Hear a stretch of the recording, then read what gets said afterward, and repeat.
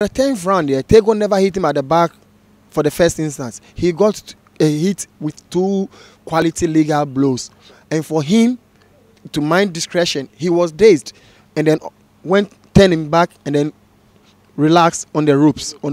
And for me, relaxing on the ropes indicates to me he has abandoned the fight. At that point in time, I could have ended the fight there.